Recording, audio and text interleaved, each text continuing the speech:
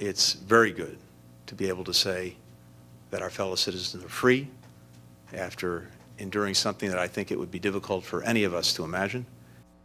That's U.S. Secretary of State Antony Blinken celebrating an American victory today. 5 Americans who had been imprisoned in Iran have been freed after being designated as wrongfully detained by the Biden administration. So they were freed as part of a wider deal, though, that includes the U.S. unfreezing $6 billion in Iranian funds and more. Here's Sinclair's chief political correspondent, who shows us why this deal is so controversial.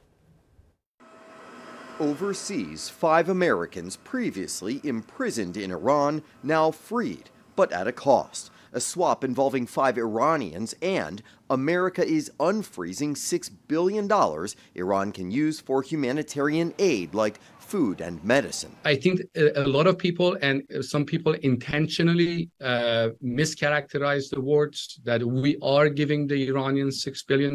But again, we all have to keep in mind that as repugnant, as abhorrent their actions are, at the end of the day, it's their own money. And money the U.S. State Department assures won't be used for nefarious purposes, but reason for skepticism. Even though under this deal the money is only supposed to be used for humanitarian goods and the countries are supposedly going to be able to have some oversight to that, Iranian officials have already said very publicly, we're going to use this money for whatever we want. And trust is minimal that a foe whose leaders and citizens have chanted death to America won't be encouraged to take more Americans in light of this latest deal. The second thing is, how do we stop this cycle? Because every time we do this, it further incentivizes the next round of kidnapping of dual nationals. Back to that money issue. Experts tell me the worry is this $6 billion could be designated for humanitarian aid, but that just frees up Iran to use other money in ways that could make the world less safe.